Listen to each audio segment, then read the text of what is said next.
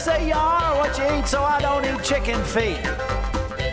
But I love me some of Grandma's pickled beets. Well, cut it up, put it in the pan, throw it over your shoulder and see where it lands right here in Farmer's Kitchen. Maters, taters, beans and corn, the cows in the barn and the sheep's been shorn, kids in the barnyard chasing Grandpa's chicken. Spices, slices, cuts and dices, gonna slash your grocery prices right here in Farmer's Kitchen. Help you grow your garden good with recipes to suit your mood. Try some grub you've never tried before. Smash it with a wooden mallet, gonna educate your palate. Right here in Farmer's Kitchen, in Tim Farmer's Country Kitchen. We're gonna cook something good now.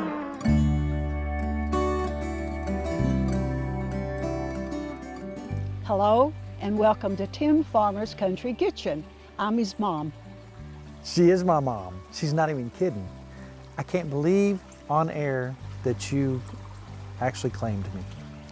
But you know what? Growing up, you were always telling stories, and I'm gonna brag on you just a little bit. You took it a step further and started writing poetry. When did you start writing poetry? I think when Jonathan left for college. That's my younger brother. The house got so quiet. And I thought, you know, you hear this talk about the empty nest syndrome. I always thought, well, that's just, you know, it's true, it's real.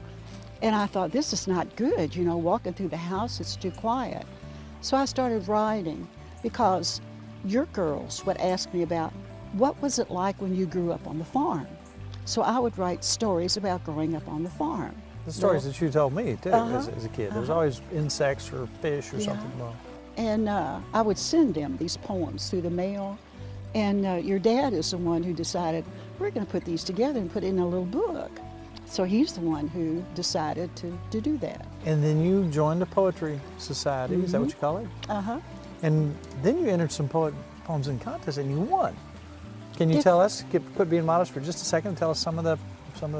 Your great-grandfather played the banjo and the guitar and the piano and the fiddle, a little bit of everything. And I would hear these old tunes over and over again, and I think they affected me. So what I really enjoyed writing was ballads, and I would write one every year for the Kentucky State Poetry Society, and did fairly well. Come on, Mom. You won some contests, did you not? Yes, I did. Yes, she did. She's being modest. It is Mother's Day weekend. You're going to see this show all week long on KET. And it's my chance to brag on Mom a little bit. You know, you and Dad, you fed us once a week, whether we need it or not. Oh, no. You know what? Mom cooked for us kids, and we ate like horses.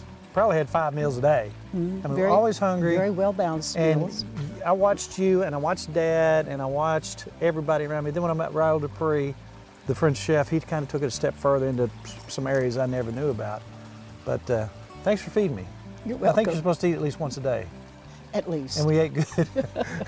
But 3 or 4 or 5 times a day. But you know, we've got some stuff that Mom used to cook as a kid. I remember the smells. Yeah, remember the smells of the kitchen. I do. I remember your kitchen. I remember Mama Parrott's kitchen. You know what I remember about that kitchen? I tried to kind of model it up there. I remember the smell. She had a gas stove. She smelled just a little bit of gas all the time. She'd struck a match somewhere all the time, and you could smell apples. And I remember that smell her, and there's one other smell I can't place. But I think we should always keep those memories. Wait a minute. I got an idea. How about country memories? I think we recorded this last year. Let's look at one of Mom's poems.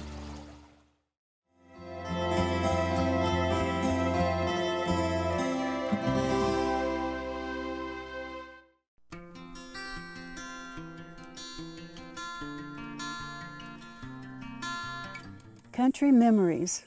I remember spring waters that never ran dry, rambles through the meadows and woods beneath a blue summer sky, wading a stream flowing downward to the waters of Floyd's Fork, where I fished with an old cane pole, the bobber, and old bottle cork. A new calf or kittens in the barn was an exciting time indeed. I gathered eggs, my appointed chore, after giving the chickens their feed. A cup of tea from sassafras root was tasty with fried apple pies, and blackberries picked among fence rows might become a warm cobbler prize. Spring greens gathered for the table would be seasoned with smokehouse meat. Fried chicken with gravy and cornbread made a hungry kid ready to eat. Swinging upon sturdy grapevines, picking wildflowers or climbing trees, country roots will grow deep and bear a rich harvest of memories. What's your memories of Mama Carr's kitchen when she was cooking and stuff? What do you remember? I remember a large vegetable garden, and she would can. She did a lot of canning, but I think my favorite was the Chow Chow. I would help. I'd pick out the green tomatoes and wash them and do certain things, but the whole house would smell so good. Now, what would she use the Chow Chow for? Papa liked Chow Chow with Beans? Beans especially, Yeah. and cornbread. And he'd use it just about breakfast with his eggs. He would eat it just about any time. We use this in everything from tartar sauce to, like you said, eggs and bacon, hot dogs. So here's Mom's famous chow. You're gonna need this very shortly because you're gonna want to make some of this. Here's Mom's famous Chow Chow on our Mother's Day special. You can't beat it. Tonight is a special night. Miss Farmer will share her Chow Chow recipe. Am I correct? You're correct. That's what I'm talking about. Get your pencil and paper and get ready, because here we go. Mrs. Farmer, or I call her Mom. We got all these beautiful vegetables. Look what we got. Yes, it All right, is. tell us what we do. I like a big batch. Big batch, all at one time. 4 cups of onions, 4 cups of cabbage, 4 cups of green tomatoes, 4 cups of sweet green peppers, 1 cup of sweet red peppers, and also you've got things like squash, you may have some peppers. Throw those in too. All right, now I'm gonna stand back and watch you go. You're gonna take these, they've already been washed, and then you start cutting them up.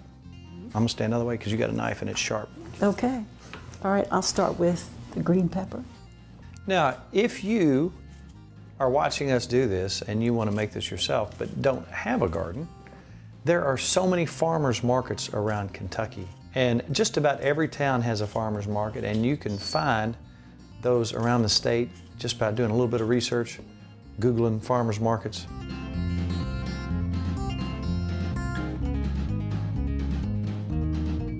You don't have to follow this to the T. As long as you have these combination of whatever you decide to put in it, you can't go wrong. I don't think so. I really don't, because you know some years you don't have a lot of one type or another, and so you put in something else. Whatever you got, you put in something else. All right, now you've got them cut up. You have to get them a little bit smaller now, correct? Yes, Now, what in the world have you got there? it's a chopper.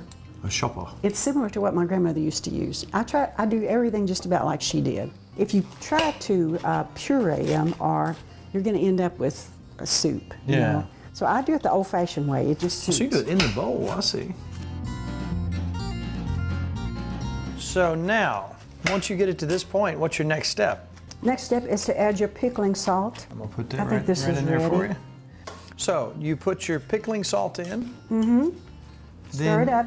Stir it up. Stir it up. Put it in the refrigerator. Put it in the refrigerator overnight. So 12 hours.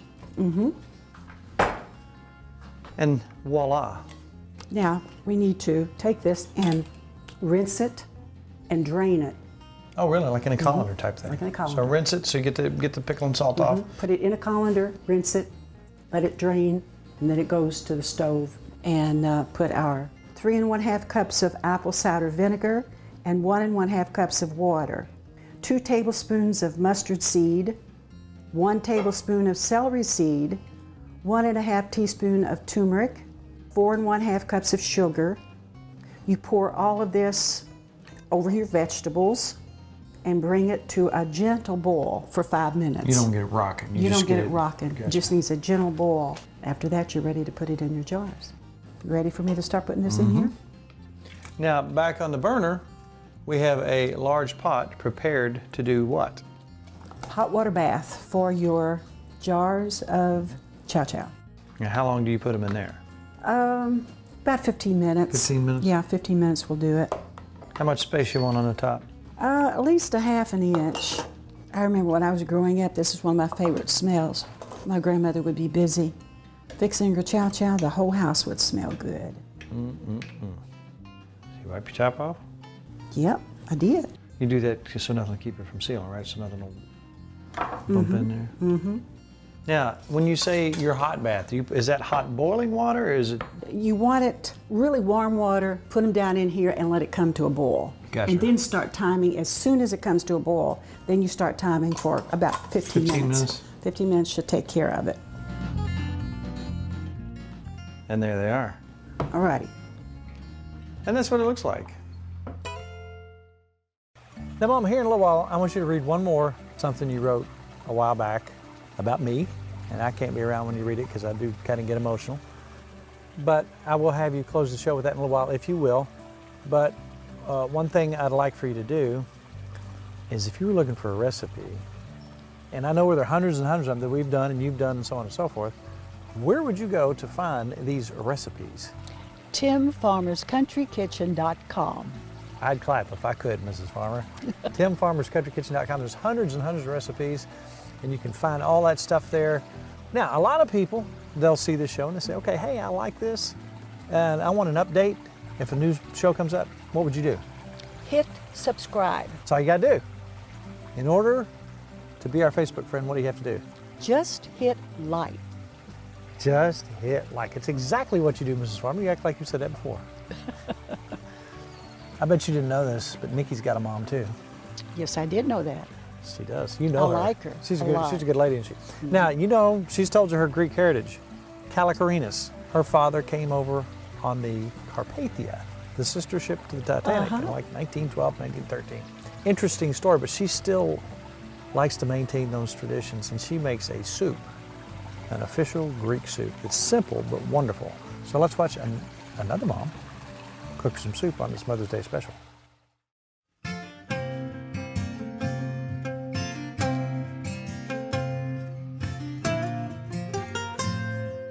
Grandma. Yes. This is one of my favorite soups. You know, when you need a little something for the soul, you've had a bad day. Yes. Chicken soup. Yes. Now, this is a Greek recipe. This was your father's recipe. Yes. Some of the dishes that he made, some of the traditional stuff, is so easy but so wonderful. So this is so simple, but let's just get started. How would he do this? How would you do this? Okay. Well, this is basically what Dad did. He started with cooking boiling a chicken. Always save all the stock. Yes, everything. Yeah. Yes. And then he poured, and he got 6 cups of the stock, and then he poured that into a pot. Now, something about the bones and cooking the bones down is just all that flavor. It's a fuller, richer flavor. He started from the stock, bottom. Okay, what do we do now? Okay. Do I start heating this? Yes. We need to get it boiling, and once that boils, we're going to add a cup of rice. Once that's done, then we take it, let it simmer. Okay. Okay. Then we're going to take 3 eggs. I'm gonna turn this down and let it simmer, Grandma. Okay, and we're going to separate the whites from the yolks. All right. I'm glad you're doing that. Okay. We are to beat these until they are stiff.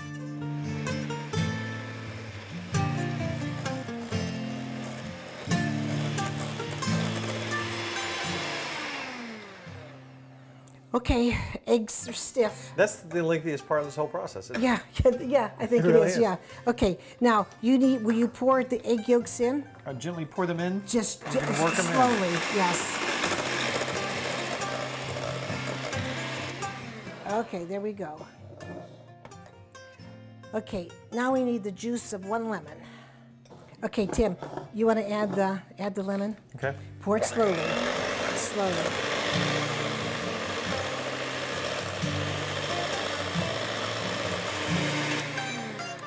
Then we're going to pour all of this into a big bowl because we have to add the 6 cups of broth with the rice in here.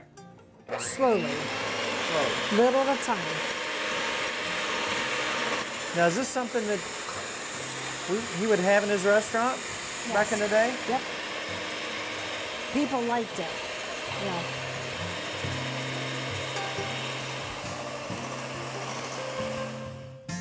Okay, everything's mixed, and we could pour it back into the pot and just heat it up. And just kind of simmer it? Ready to go, yes. All right, I'm gonna stand back because I Okay. don't want to wear it.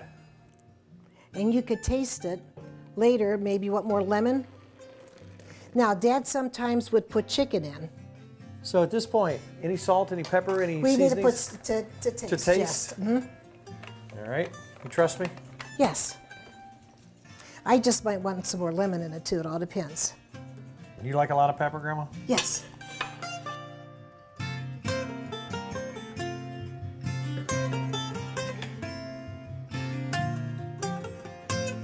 It needs a little more chicken taste, so can we put in a bouillon cube? Bouillon cube, I can do Yes. that. I got it right here.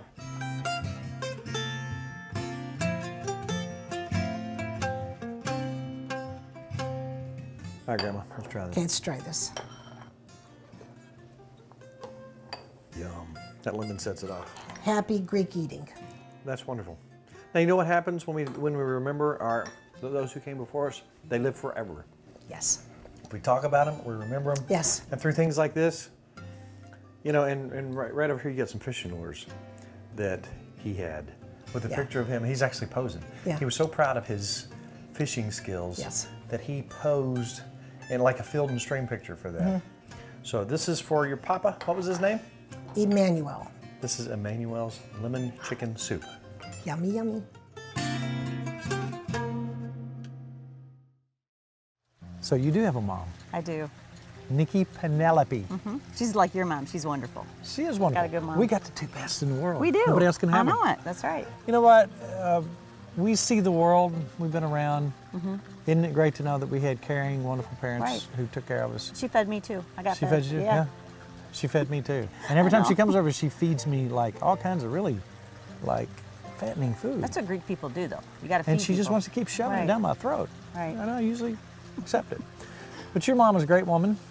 Tell me a memory of your mother, Memory of my mother. off the cuff. All right. She was always scaring us. I think we've Oh, talked really? about this before. Yes. You never knew the hand would come around the corner, no matter where you went, or she turned the Mom lights did up. that. I know. That's So what you Mom said. did. You know what your mom, something I've noticed about her, and I guess it's coming from a big family and a Greek family, everything is a game, or everything is Yes. a party. Every time you get together. Right. And the thing that we did at Easter, when we had the grandkids over, when they're knocking the, you see a little bit of footage here where they're knocking the eggs together. Right. That's in every Easter tradition. That's Christmases Greek, are yeah. huge, Right. monstrous traditions. That's right. You know what? She made something not too long ago that was so simple, had nothing to do with complicated stuff. She just took some existing dill pickles and turned them Right. sweet. But on this Mother's Day, and I do eat them all the time. I know Richard, you do. On this Mother's Day, look at the camera and tell Nicki Penelope what you think about her. Happy Mother's Day, Mom. I love you. We got the best moms in the world. Now, how did you know that that lady sitting right over there, who's a young lady at the time, would make a good mom? I'd say the first thing, she was very pretty That's a good start. and still is. Yeah, yeah, And she was very smart. yep. She had a good sense of humor. When was the first time you saw her? I think I was about 17. Oh no, I saw her when I was a kid. Really? Yeah, we met when we were about 8 or 9 years old. Really? Yeah. And then so a long time passed, and you met her again. Yeah. Where was it? Did you recognize her from that? No, no. We didn't find out until later that we had met before. I was smitten, still am. Almost immediately? Yeah. Really? Do you remember where you were? We were at a drive-in restaurant, just cruising around, and Cruising. I some of remember our cruising. friends and some of our friends, they knew each other, and they introduced us. How long after that? Till Till you married? 2 years. 2 years. Yeah. So, but you were sure from the very beginning. Yes. You still sure? Yeah. You're not gonna trade her in? No. She might trade me in, but that's okay. Daddy, thank you so much for me putting you on the hot seat. I know you weren't expecting this, but All right. thank you so much for helping us out with the Mother's Day Well, special. I hope it's suitable, but I'm not very good at this. Yeah, you are. Now, a lot of people know this. Some people might not, but 10 Farmers Country Kitchen is a family show that's run by family. Daughter, mother, father. It's funny how that stuff works. Kelly might have some stories on her mama. First of all, tell me why she's the greatest mom in the world. She's not as good as my mom, but she's close. No, I think I don't even want to say this in front of her because it'll go to her head, but no, she would literally do anything for us. Like, anything you ask for us, I mean, she'd give you the shirt off her back, literally. Even if it's an ugly shirt you want? Especially if it's an ugly one. She's got a lot of ugly shirts. Yeah. No, she would. I mean, always trying to give us anything that we wanted and need, even if we don't need it. She is probably one of the most generous people. Yes. She loves her babies. Oh my goodness, yeah. And She really she's does. Mama Bear, protects all of us. Yeah, she protects me too. Yeah. She's like that. Yeah. Anything else you want to tell us? Any stories about when you were little? I was trying to think of some, just like she said about her mom, she used to scare, she would hide under my bed, she'd hide in my closet, anywhere to scare me. I'm scared of the dark to this day because of her. So you're traumatized. Traumatized. Should we call Child Protective Services? Is there some sort of, I think it's too late. Yeah, I'm too old. But she was one nice thing. There was a lot of nice things, but she used to make wedding cakes. That was my favorite thing. We would just sit, I remember all of us would just sit and wait, and she would let us lick all the beaters, all the frosting. Like, that was one of my favorite things. Her icing is to die for. So we would just sit and wait. And she still makes the occasional wedding cake. Yeah. Kelly, look at your mom. Tell her what you think about her on Mother's Day. Mom, you're the best mommy in the whole wide world. Aww.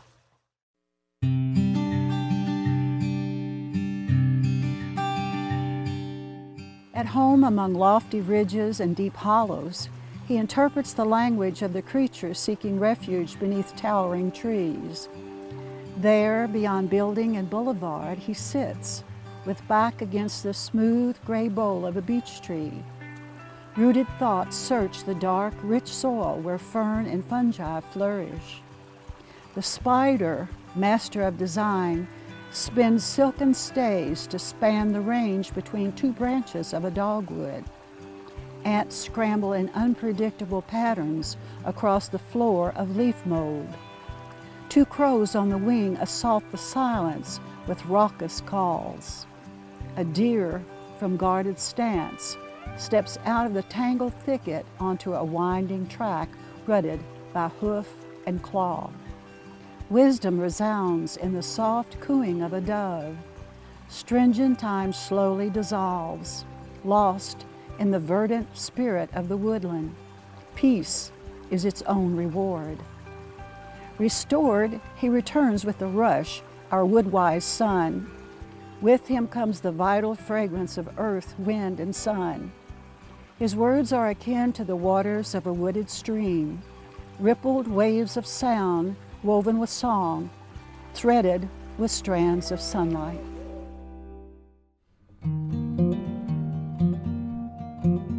Thinking about him, and he would come back and talk about being in the woods and sitting and watching for animals and thinking, you know. And I think I had a picture in my mind of him in the woods and sitting and waiting for an animal, but in the meantime, thinking, you know, about his life and about what he had been through. And I think that was on my mind. Now that has been a nice, peaceful little show in front of the waterway. Do you like this nice, peaceful water I do. feature in I the like this background? rocket You like chair, the fish too. too, don't you? Yes, I do. Well, that's a half hour that's passed us by. So meanwhile, it's all about Good times, good friends. good eats. We'll see you next week on a brand new Tim Farmer's Country Kitchen.